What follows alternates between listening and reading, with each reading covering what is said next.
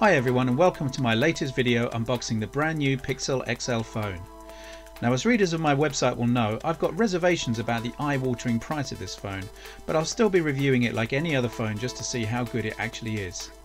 In this video I'll also be making a brief comparison with last year's flagship Nexus 6P, comparing video recording with both, and also comparing photos with the 6P, Pixel XL and the dual camera Honor 8.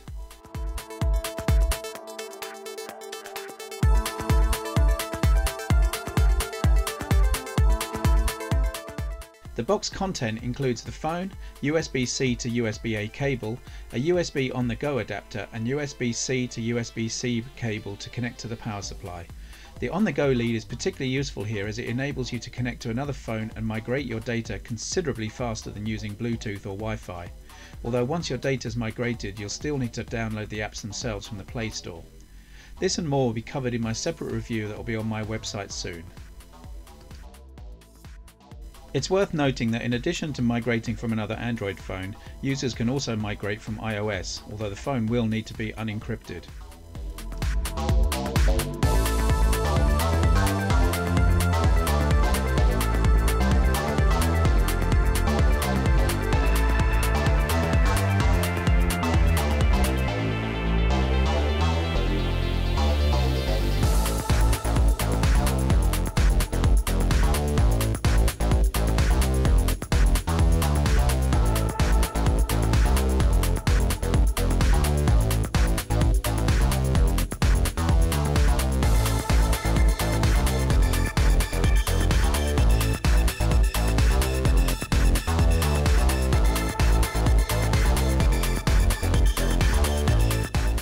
Last year's Nexus 6P may have been a lot less expensive, but it was anything but cheap, and it still retains a level of quality that stands up well to this year's new range.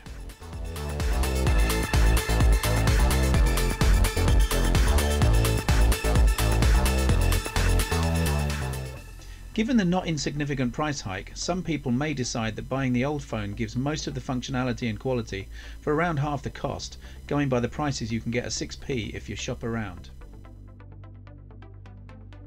With the latest version of Android currently offered on the beta for the 6P, plus the 5X and Pixel C tablet, you can see that some of the features from the Pixel have now made an appearance, although you won't get Google Assistant, night mode or the ability to pull down the notification window with the fingerprint reader.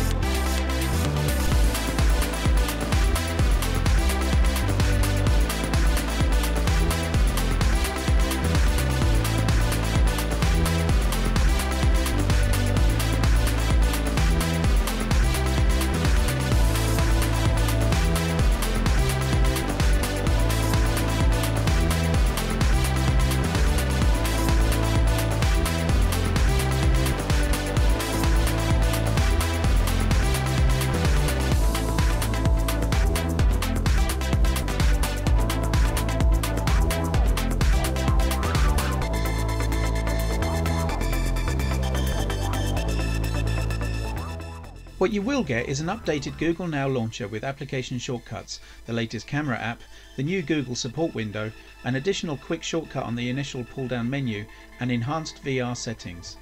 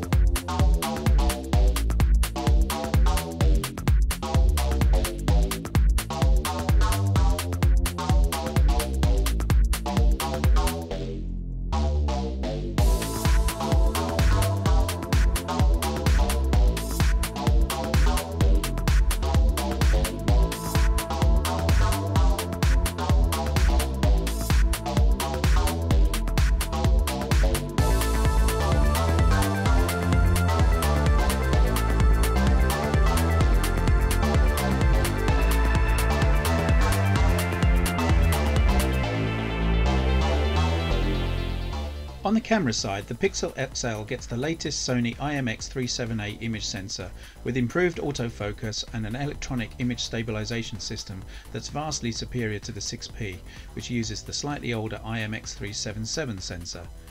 However, beyond that, both image sensors are 12.3 megapixels with 1.55 micron square pixels for excellent light capture day or night. I'll be testing out night photos in a later test. As you will see, the 6P is still very capable, and in some tests you can barely see a difference. The Honor 8 also performs well as a phone that's even cheaper still and offers up a number of unique camera features, including light effects, a super night mode that rewards those with a steady hand or tripod, beauty modes for selfies, and much more.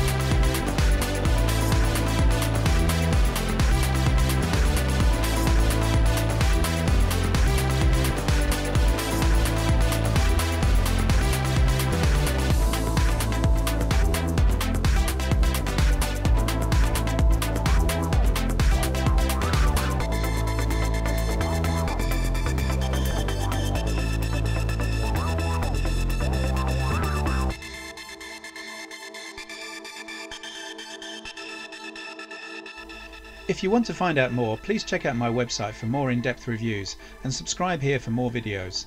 Thanks for watching.